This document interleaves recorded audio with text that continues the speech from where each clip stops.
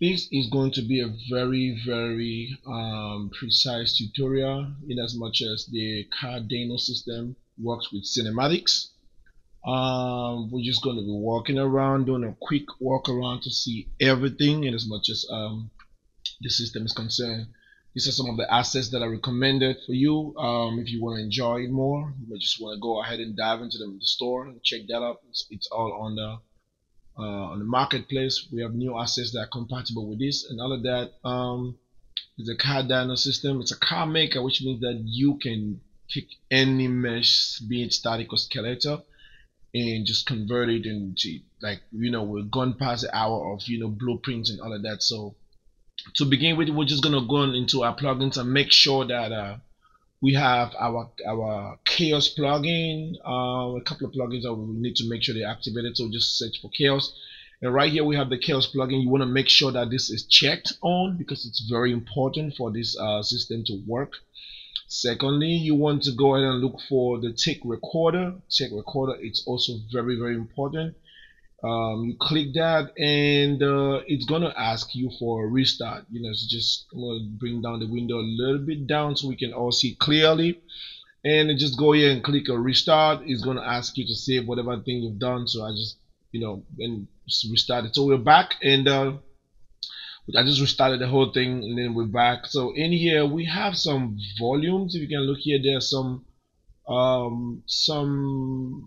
blocking volumes that are involved in it. So if we go into our cinematics, first of all, you go here, you see that the tape recorder is already up and running, and so I will now go ahead and bring the tape recorder right here, and then I'll obviously jump into my outliner. Where's my outliner? I'm just gonna bring that, pull that around. So this is my content browser. I'll shift the tape recorder a little bit to the right. Then pull my outliner. This is my outliner. So inside the outliner, I'm going to hold the Dyno blueprint and drag that into my tick recorder. Inside my tick recorder is armed and ready to be recorded. So I'm going to go ahead and I will press the I'll just clear this off, and I will go ahead and press the play button. See the card's up and running. So press the play button right there, and it starts to play. But now this is the catch. But inside here, I'm going to press the record as well. Record. It counts 3, 2, 1, and action. So right now, see, my car cannot move forward. See, it's actually recording. That's a recording right there. It's recording. So, but I cannot move forward and back because there were some blocking volumes that were involved in it. So I can't move forward and backward. So I just did this intentionally, just so that when you open a project file, you should not get confused about, oh, why is this not happening? So I'll go back inside of my outliner, and then I will look for all those blocking volumes, and I'm going to clear them out. So press G to open the game mode. They go now into my outliner. I'm going to select all of these blocking volumes. I will just carry them up. I know there's another way of doing it, pressing the X button, but I'll just carry them up just so that they don't be on our way. And then now we're going to go in now and do the proper recording. This is super interesting and super fun. So just watch that as we do it. So I'm going to go ahead now and clear off everything into game mode. Press my play button. This is Plexus motor spots. Then I'll go into my recording now. Boom. Now once I start recording, the countdown starts. Take a look at the sequencer right down here. You see how it's recorded everything that's happening with the vehicle. So I'll go ahead and start driving right now. I'm driving. So right now, every move that I'm making is being recorded. Then this is how the cinematic properties of this vehicle, how amazing they look. You can do every kind of drive. You go reverse, go front. Now we're going to get into the morphing. So this is where the interesting part of this whole thing comes into play. So we have the this wheels. I'm going to go ahead and jig up the front wheels. You see how it's morphing? You can change it to make it be as big as you can. The wheels are looking really big and mighty. So right now I'm going to go ahead and drive on this suspension testing ground. See how it looks. So it looks so good and so balanced. I've had a chance to work with a couple of these systems, but the thing is, they don't really support cinematics. So I'm just going to go ahead and scale this up and so large. See, I know this doesn't look right in any way, but this is just to show you that the cinematic properties, so it kind of supports the entire morphing system of this vehicle. So I'm just gonna drive ahead of all of those things and just jump in. I know this looks crazy, but just bear with me. And see, I'll come here and stop and go back the wheel setting. I'll drop that down again to 25. The second one as well goes down to 25. The vehicle goes back to normal. So you see, it can still drive, and all of this has been recorded in the cinematics. Permit me, I mean, I'm a bad driver, but I know. So this all records still in cinematics, so you can just play with this whole thing, and it's so amazing. So I will just spin around and show you guys some more, excuse me, some other options. You can check the engine. The engine have different adjustments that you can make, from drag to differential, engine horizontal or horizontal location and everything. You can just do a lot. It's a cool thing inside of the wheels. I'm gonna just go back and bring this back up to like what, 34, 30 something. That looks right in my eyes, and besides that, you can as well do a lot with the wheel offset, the wheel tilting, the wheel graph, and all of that. To just watch on. So this is the right wheel up, sorry, the left wheel offset. See, I can push that out. So depending on the size of your mesh, you just can go ahead and you can open the wheels as wide as you want them. And bear in mind that this is also going to affect the vehicle's physics in as much as stability and all of that is concerned. So I'm going to go ahead and show you how. Look at the wheels. You can tilt the wheels, both of them, and every single property that we are touching right now is being affected and recorded in the cinematics. So that's how cool it is. You can also change the location of the front wheel. If you have a longer mesh like a truck, a trailer, a bulldozer, you can just go ahead and switch these wheels and make them fit very, very rightly on the different spots. And the steering angle, you can go look at that right now. It's on 60, but if I shift it all the way to 0 right now, I'm pressing the steering button, it's not working. If I take it all the way to 80, look at that. It's kind of, this is just so weird. Like, no vehicle works like that. So we'll go back and put that on 57. No, 60 looks right. Just looks just right. So yeah, pretty much that's how those are just some of the few settings that we are just trying to show y'all now. But we're bringing a lot more of these, in as much as the recording properties are concerned. So look into the sequencer right now. This is to the take record that was still recording. So I'm going to go ahead and stop that. Now is where the tricky part of it sets in. So I'll just go back to my vehicle, which is all the way over here, right? Now, what we want to do now is we want to be able to play back everything that we just did and see how it's been recorded, right? How it was recorded. So this is the sequencer. So first of all, go in here. This is very important. Very, very important. You have to go into the mesh, actual mesh of it, Go and look for where it says simulates physics. Please, you have to turn this off. If not, it's not gonna work. So because the mesh has physics on it and it has been recorded, you cannot let a physics play on top of another physics. So you have to turn that off. Then we're gonna go ahead and create our new sequencer right here. Just create a new level sequencer and go ahead and just drag that in here, and I need to find a better place to dock this just so that we have a good view of it. So my sequencer is right here. I'm gonna go ahead and just bring this down a little bit. Just probably I should just dock it. Just look for a spot and bring this up and drag this away. I'm just trying to bring, hold on. So first of all, let me bring, this is where what was recorded, right? It was saved inside of the cinematics. So if you go inside of your text, you're gonna drag this right here and put it inside of your sequencer. Everything you see here now is what was recorded. I'll just bring it down, just open the range all the way to the end of it, which kind of look, this is pretty much self-explicit. So, but I want this to stay. So, I'll just press the space bar, then drag this and just dock this into, right here.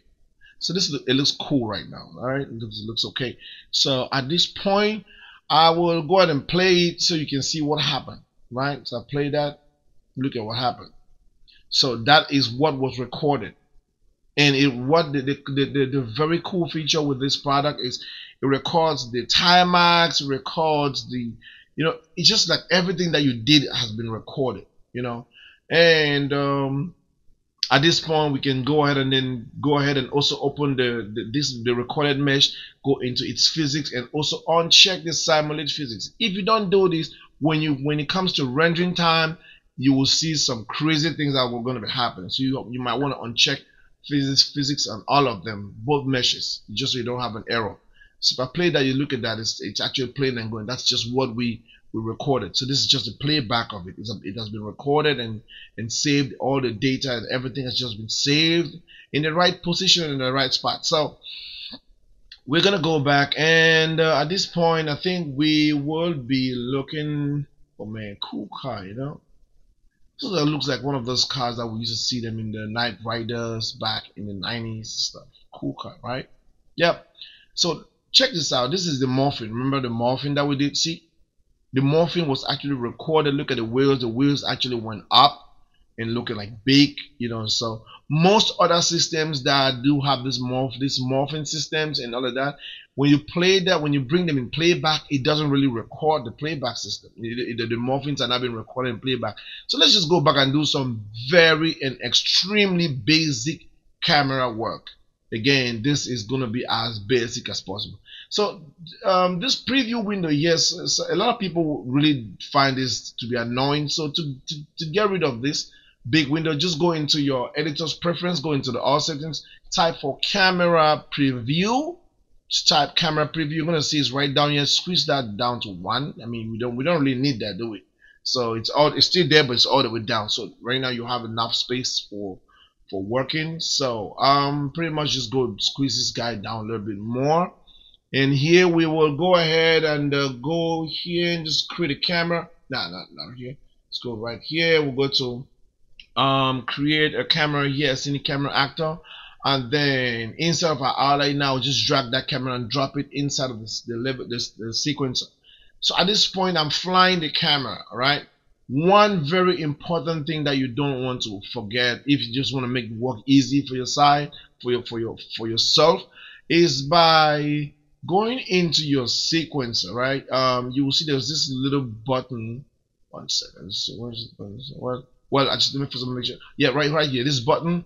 You want to make sure that this button is clicked, it's highlighted, so much so that you don't have to be coming back and clicking each time you make a move. You have to come back and click. It's just going to auto create a key. Keyframes are going to be automatically created each time there is a change on the timeline. Right now, I'm going to move the camera. Watch how it's going to create a frame. Watch how it just created a new frame. See that? And I'm going to press play again. So just created a new frame. I'm going to press play again. The car moves to a different position. I'm just going to fly the camera to that spot. I don't need to go and click on the transform section to create a key. It automatically creates a key. Now just go play it in front again. I'm going to drive the camera all the way to that spot. A key has been created automatically again. So that's how we'll just keep going forward and forward. So drive it to the other spot, and the key has been created as well. Just gonna come down here. We all look at that. It's looking really cool. Drive it forward, or when it makes the turn and stop. This is where the morphing actually occurs. I'm gonna switch my camera to this other spot right here, and press play. It rolls. Just push it all the way forward where the car, the whole thing. Look at that. The morphing it's looking really cool. I'm gonna push my timeline to this spot. Fly the camera over here as well. Bring that to the next spot. This is where we'll actually change this. We'll morph the wheel to the crazy size. Again, this you don't want to morph your wheel to this big size. We just do this just to show that this can support, the morphing supports cinematics in every way and form, so while it drives out, I'm going to move my camera to the next spot again, just so we can create a key. We're trying to make sure that our subject stays into picture, so I'm just going to push that out. out and about, and all the way to this point. I think that it's actually, let's go down a little bit more. Yep, that looks right. So I just brought all of that down, and it's looking so cool. So pretty much. So if I go back and press play, now you see what's happening. The camera is just being, or it's just following all the keyframes that were created. So this is how you get into creating cinematic scenes with this vehicle. So see, at this point the camera is gradually dulling and going over, but it's kind of going out of shot. So what I want to do is I want to bring it back here. Just press play again. It's still going out of shot. It's because of this last keyframe that I created over here. So I want us to actually have a look at the morphing, which is very important. And then go back, it's still dragging out of picture, so just bring that here and then go down, change the camera position. It's gonna just automatically adjust that keyframe that was there. So if I press play, it's going all the way out as to bring that back to the spot, so pretty much we're just trying to keep the camera on us. Look at that. So that's just a very cool playback. It looks, these things look just nice.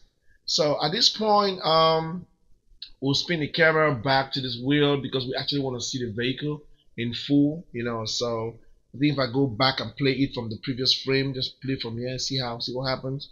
The vehicle is going to morph itself, morph itself. The wheels are getting big and come to the back wheel, gets bigger and bigger. This is going to be so cool for some of those action sequences that we always like to create here at BCS, Brains Consciousness. So see, look at that. Nice. This is a nice tracking side shot. So when it comes to this part where we actually did the crazy morphings, look at that. It's going to go down to the vehicle. The vehicle is going to morph the crazy wheels. Again, like I said earlier, you don't want to do this except you really have an intentional, storyboard that you're trying to catch. And look at that. It's just tracking the camera as well on the side, tracking the camera on the side, and kind of comes all the way to this point right here, where it stopped and it's gonna go down. Well, I will not go ahead and play the entire thing, how the entire morphing that we did earlier. We split the wheels and all of that, but just to let you know, this all has been recorded. Anything that you do when you had your tape recorder running, it has been recorded, and if you do your playback, it's gonna be looking all good. So thank you again for joining on this quick tutorial. Again, just hop onto the marketplace and just grab this content. I'm 100% sure that you're gonna like it. Excuse my mic if my mic was not looking right. No, if my mic was not sounding right, I was trying to make sure that I get the information across. And thank you so much.